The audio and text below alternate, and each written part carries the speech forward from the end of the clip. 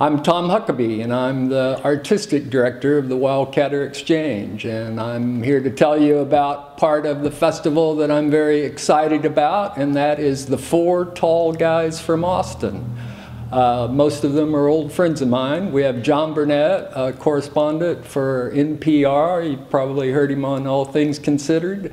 He spent a couple years as the religious correspondent for NPR, and he's going to be talking about that and presenting some of the tapes that he recorded going around the country of sacred music in backwoods churches of America. And there's Jesse Sublette, who's a musician, novelist, nonfiction writer. He has a new book out called 1960s Austin Gangsters that he's going to be reading from and signing books. And there's Turk Pipkin and his wife Christy.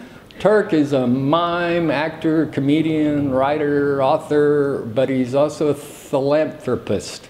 And he's going to be, with his wife, talking about their Nobelity Project, where they got 9 Nobel Prize winners to identify problems in the world, and then they go out and try to solve the problem and make movies about it. And he'll be showing his latest film called Building Hope.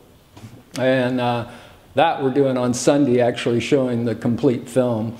Only a couple of films are being shown in the festival.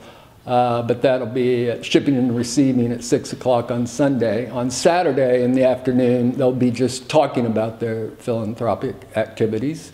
And then the last tall guy from Austin, apparently he's not as tall as he used to be. He told us he used to be 6'2", now he's only 6 feet. But his name is Tom Ziggle. He's the only one I actually have never met.